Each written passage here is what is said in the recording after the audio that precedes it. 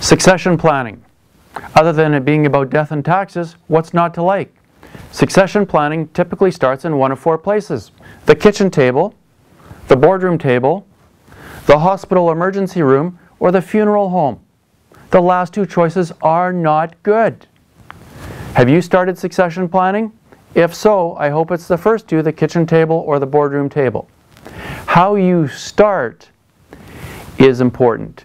When you start is even more important. Start now. The easiest way to start is look at an organizational chart. Who's doing what? Where is your name on that chart? And what happens if you're fired? If you pull yourself out of your own company, who is going to do all those roles? So one of the most powerful things is to eliminate yourself from your company, and that forces you to create a management team and structure that can help to run the business. If you're a $20 million company now and you're in several key roles, what happens if we take you out and we say the company is going to look like $50 million? It will be larger. With a professional management team, it'll actually grow faster.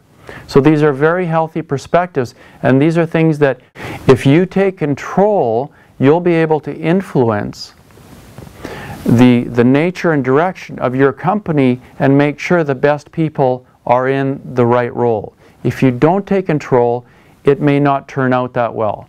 So the time to start succession planning is now, but it's easy. Look at your organizational chart.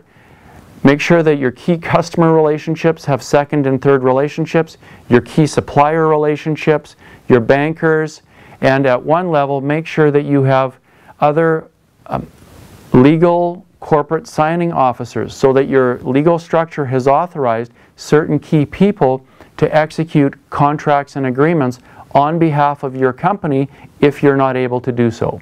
That accomplishes several things, from contingency planning and risk management to give your bankers, investors, and shareholders comfort that the company is not reliant on you. Good luck. Start today.